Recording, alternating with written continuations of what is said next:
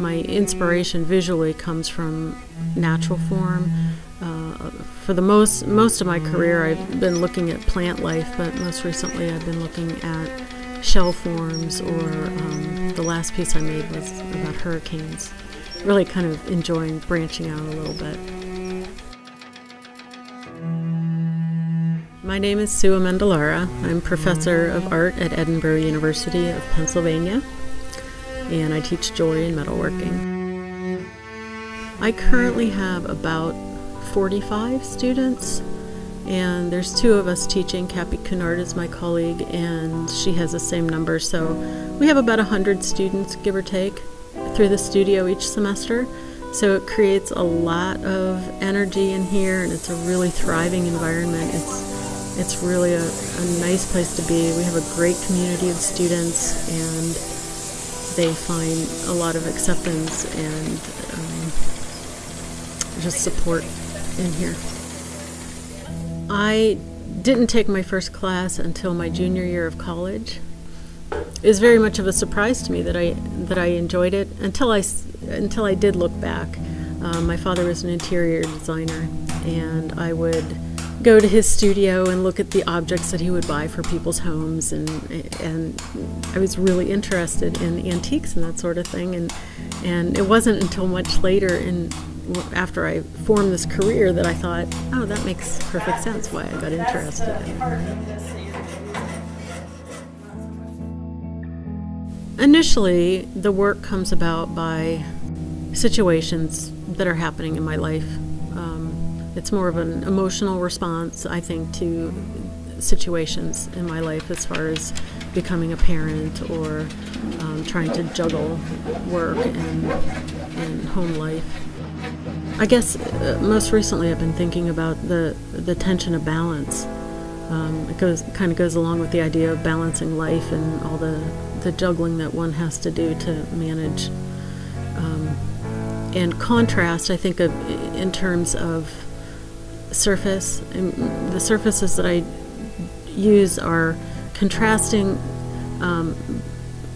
but very, very subtly. So I think my work is pretty subtle in general. I do sketch quite a bit.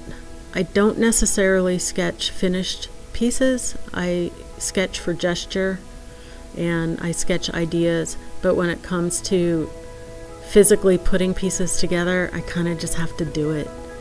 And most of the time, I don't know if it's going to work until I do it, which there's an edge there that even though I say I hate it, I must secretly enjoy something about that because I do it every time. And it keeps me really interested, and it keeps me wanting to go back in the studio the next day. I definitely have a pretty strong starting point, but I allow for things to happen and change along the way. I think it's really important to keep that the dialogue open between me and the piece. I think I have to divorce myself from the initial drawing, the initial idea, and respond to what's actually happening in the metal. I have looked at a lot of plant life and the way things grow, so that when I'm making work, I might not necessarily be drawing from one particular thing, but I want the forms that I create to seem convincing in the way that they're growing. I made a piece that was based on star formations, and most recently I've been looking at the hurricane form because I really like the idea of the eye of the storm being calm.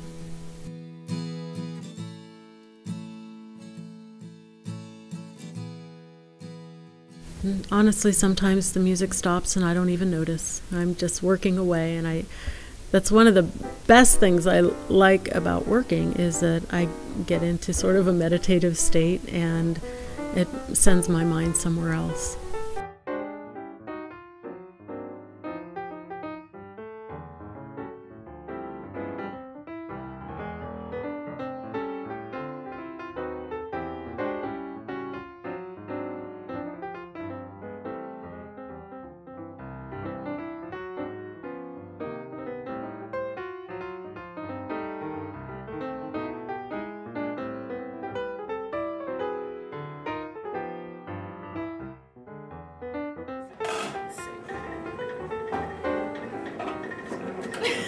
시원한 걸 좀 주면.